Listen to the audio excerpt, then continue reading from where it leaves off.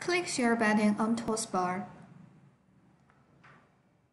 Choose Sharing Contents or Whiteboard. On Whiteboard,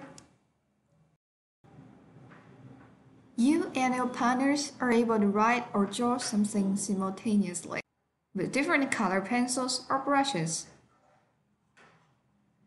You can erase or clear the drafts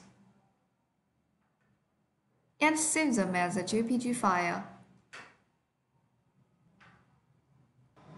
While some others sharing contents, each participant is able to annotate on it. Yealink Meeting also supports for collaboration among software and endpoints. So, if Room Meeting System joins your meeting,